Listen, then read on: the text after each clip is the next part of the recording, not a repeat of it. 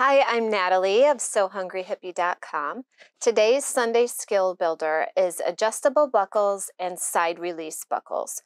I just wanted a place for you to come so you can quickly view it and then move on with your bag making.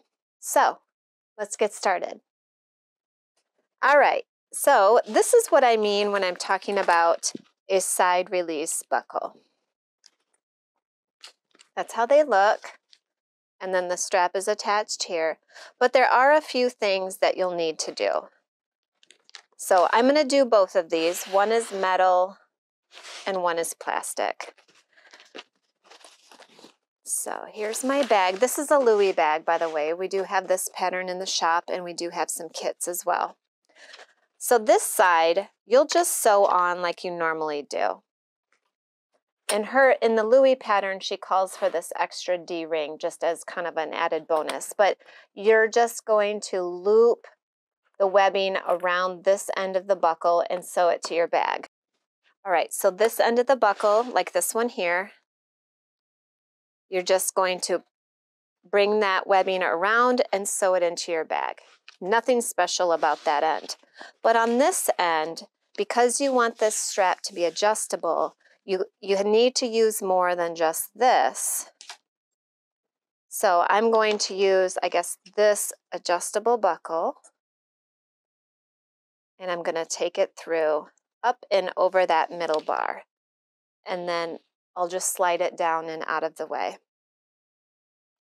And for this end, I'll slide it up and over that middle bar, just like the other buckle. Okay. And then it doesn't really pull, so you'll have to kind of feed this up and bring this down.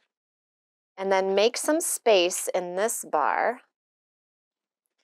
Bring it up and down over that bar again, that middle adjustable buckle bar.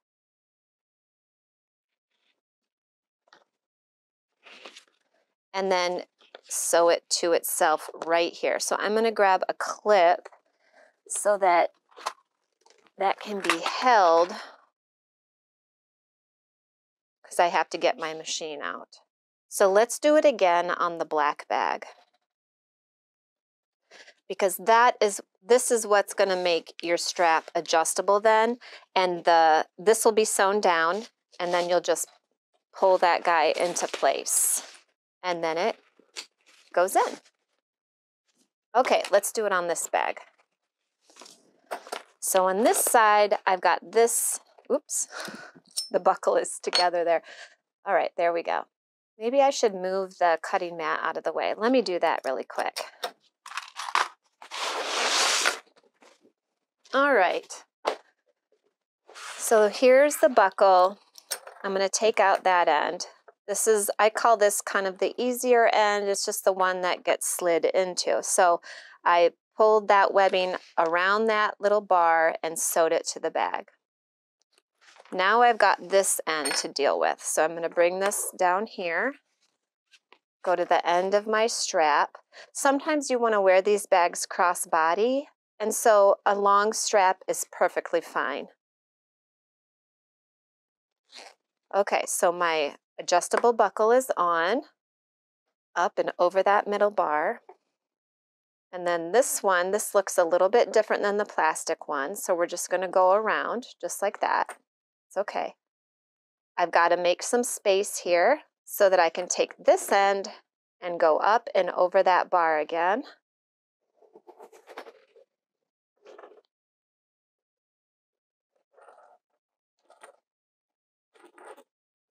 And then I like to have a little bit more room. So then see that lower strap here? That is the portion that gets sewn. This end that we just took around that middle bar gets sewn here. And then our bag, once this is sewn, this will click in there and it's completely adjustable. So if I wanted to make this really small strap, I can. And if I wanted to make it crossbody, I can. So I'll just show you, like this style, I could have it like that. I could buckle it around my waist. That's kind of the point of a side release buckle, is it just makes it easier to go around your waist if you want to waist carry it. And I can make it smaller here. And you do want to measure your straps before you put them on your bag so you're not making them way too long.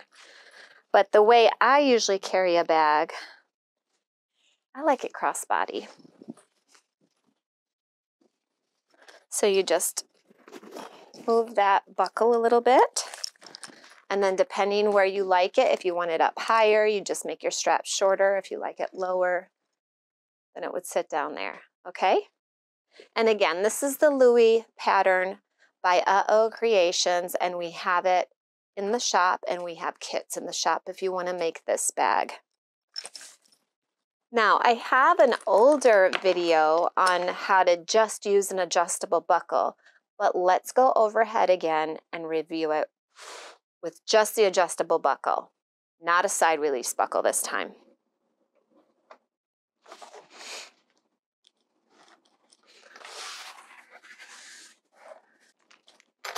Okay, so I'm going to use this 1.5 inch hardware pack and the 1.5 inch seat belt webbing here. So I know for me personally, I like a strap around 45 inches. So let me see here. I have to put on my glasses. Let's see, 12, 24, 36. Here we go, round here. So I'm going to snip my strap. Now, if you're adding this to a bag that you've already made, it's no problem at all. This bag I'm going to deconstruct. This is the coffee house bag, and you can see that I've worn it out completely. This was not my cork. So the cork is just totally worn out. It went through the washing machine and just got beat up. So I'm going to redo it and save all this and just put in new cork so I can show you. See how I did it here?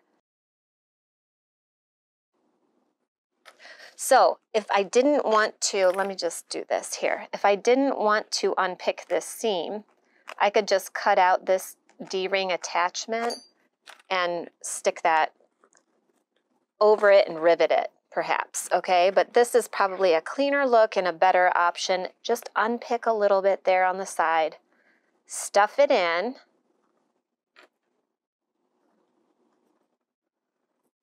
and then I am going to use some clips, and then I'll sew that. I mean, I won't this right now on camera because I'm going to redo this cork, but this is what I would do. And I would sew over it there, and then I might either do an X for extra security, or I might stick maybe 1 or 2 rivets in. It's really personal preference. But this way, you can have your lobster hook on the strap, and this here, you see? And now we will feed this through the adjustable bar, up and over the middle bar, oops, like this, and then through this side, and you'll bring it back over to the middle, make a little room there. See how I do that? Otherwise, it's just impossible to get it through. Up and over that middle bar again.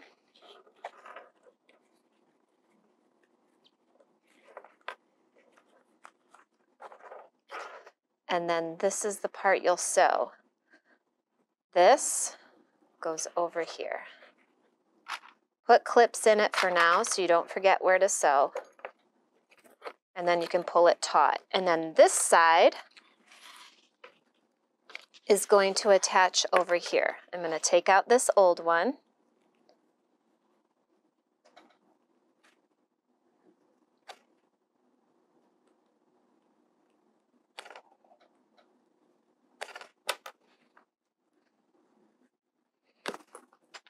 There it goes. I need this to be big enough for my 1.5 inches. So I'm just going to open it a little more. And then I need another 2 inches. So I can put in my D-ring here.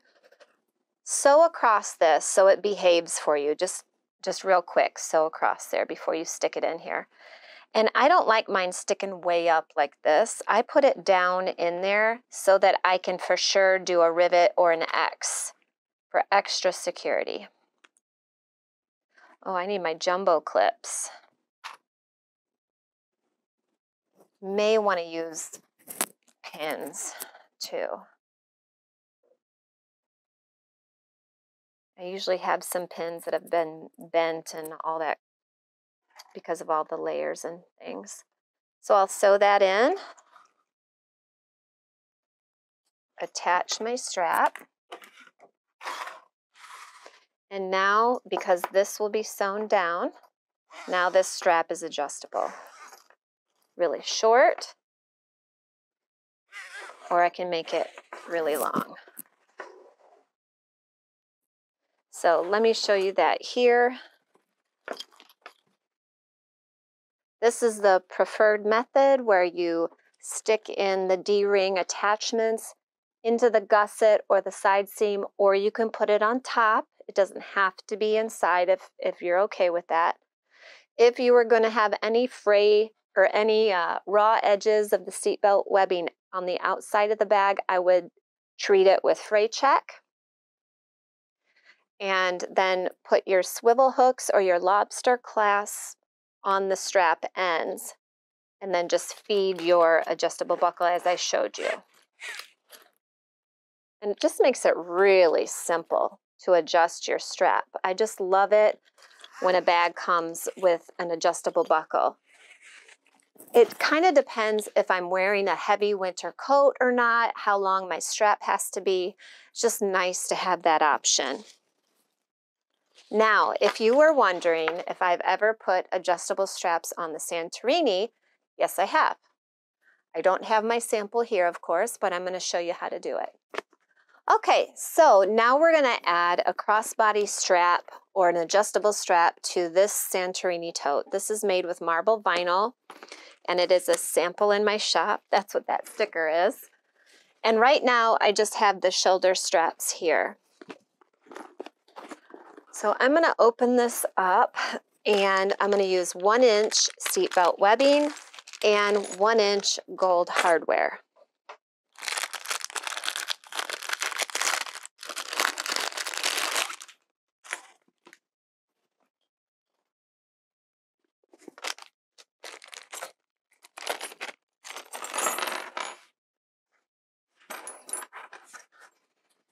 Okay, so I'm going to measure my strap again.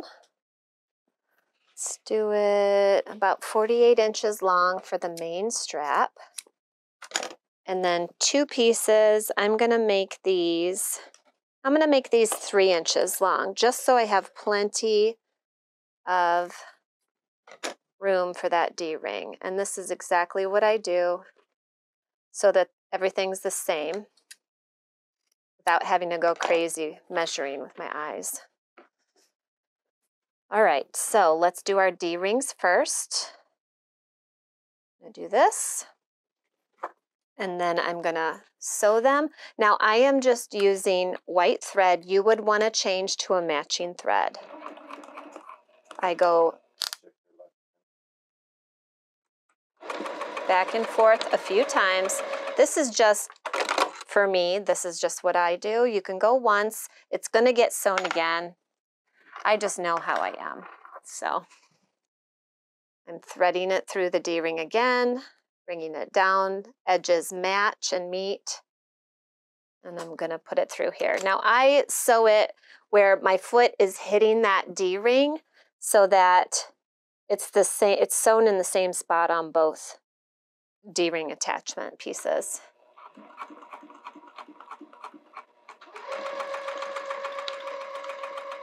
Now, if you only have white thread, you can stick it down far enough for this to be hidden, or you can Sharpie it. It's fine. It'll work. Okay, so now I've got this finished Santorini bag and I need to have a little opening, and I have to put on my glasses for this part.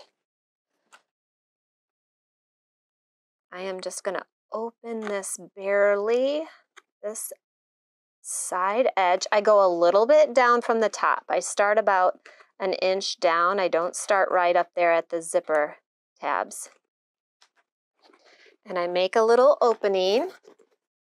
See that? It's just 1 inch, about 1 inch big, and I stick in that D-ring. Now, I did not cut the inside. I did not cut the inside.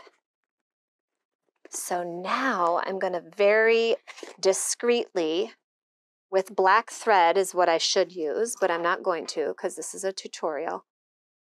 I'm going to sew right across there and secure that inside. Wish me luck.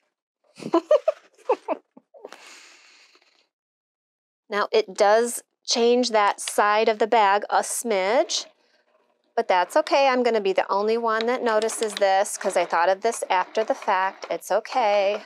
If I was just building this bag, I would have attached these the proper way to only the exterior panel and then put the whole bag together. But sometimes we don't think of things until we've already been using it and wishing we had done something different, right?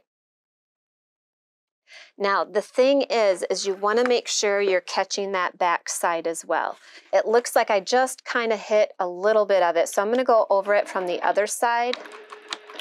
Again, it doesn't hurt. You don't want to go over this 50,000 times because you definitely don't want to perforate your vinyl. But a few times back and forth is okay. So now I'm going to take it to the overhead camera. You can see this. It looks messy right now. I have to trim my threads. These are not my sewing scissors. And see, even with the white thread, it's not bad. I wouldn't be mad at that. Not at all. But I could also just take a Sharpie and cover it up. Okay, let's do this side. Again, this method is for if you forgot to attach your D-rings as you're building the bag. If you're still building your Santorini tote, let's pretend this is just an outside panel here. This is just an outside panel. You would attach your D-ring the standard way, where it's facing inward, so that then when you turn your bag right side out, it's facing outward. I hope I didn't lose you there. This is in case you've already built your Santorini tote and you want to add a crossbody strap after the fact. There's so many things you can do with the Santorini. That's why I keep showing you all these different add-ons and tips, because the sky's the limit. Actually, it isn't a limit. You can just do so much. All right, let's repeat on this side. Need my glasses. I'm going to move a little bit, the same amount down as I did on the other side. Unpick some of these outer stitches only. I'm not pushing the scalpel in through the lining. I'm not. I'm going to insert that D-ring. I'm going to look at it, make sure it's pretty much even with the other side. Looks like it is. And now I'm going to take it to the machine and sew that down. Now, if you need to do clips or tape or glue or something to hold it for you while you're getting to this point, that's okay. You do you.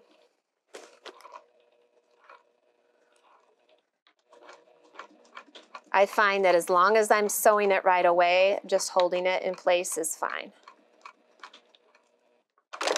Let me check the back.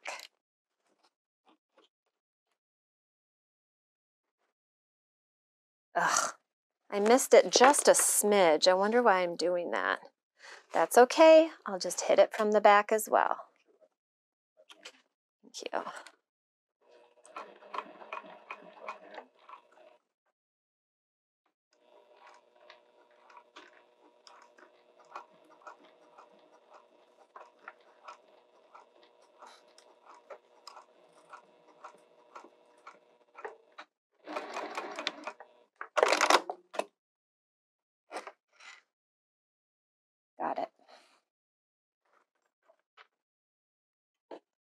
All right, let's take this to the overhead camera. Make sure it's in there. I always give it a tug and a pull. Yep, it's in there. Trim threads, Sharpie color the thread if you didn't use a matching thread. And we're almost good to go. Let's do our strap now. Let's make it adjustable so that this is our best bag. Okay, remember we cut this strap piece. I'm going to move this out of the way for a moment. We're going to focus on the strap after I trim these threads. That's bugging me. Okay, these are our remaining pieces. So we know one end just gets the lobster or swivel hook treatment, and that's it. So I'm going to put a clip. We'll sew everything at one time. That end is done. Now we're going to move over. We're going to put the strap up and over that middle bar.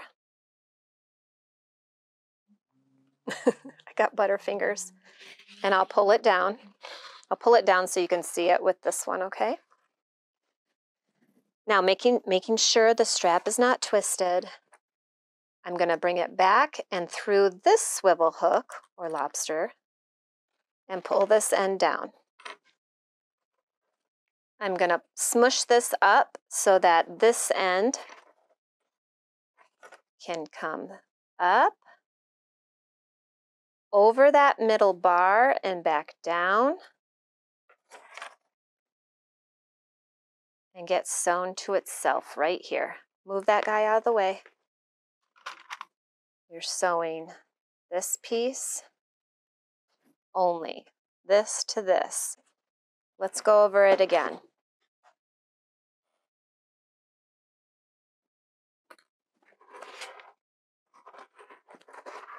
Ramel wasn't paying attention, so we're going to review it again. Ramel, you're now going to be making all my straps, okay? So pay attention like your life depends on it. So this end was put through the swivel clasp. We have this flat. We're going up and over the bar.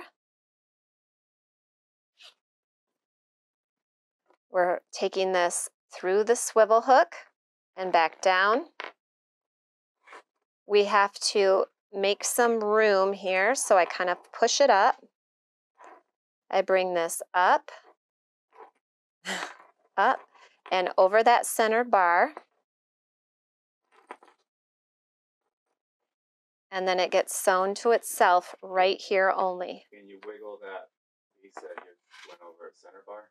Wiggle it a little bit. Yeah. This is the piece that just went over the center bar, this piece. Yeah, wiggle it inside.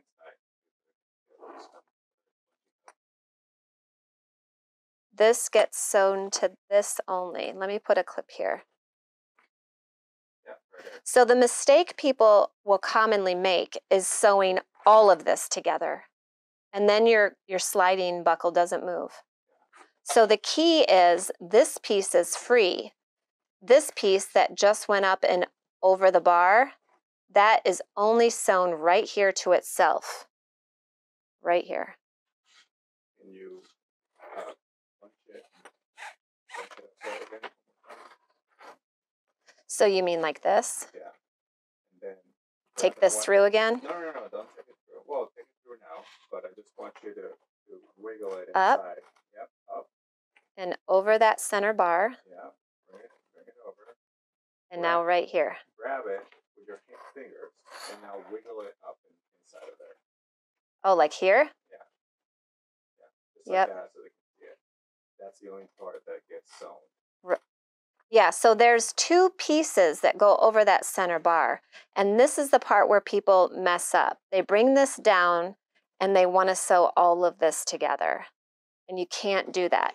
It only gets sewn to this bottom section here. That's it. And you don't need to have this much sewn to it. You see, that's going to shorten your strap forever. So you only want like, 2 or 3 inches sewn. So let me take this to the machine and I'll sew it. And you'll see the strap all together. And again, use your matching threads. Take the time. You'll like the result better.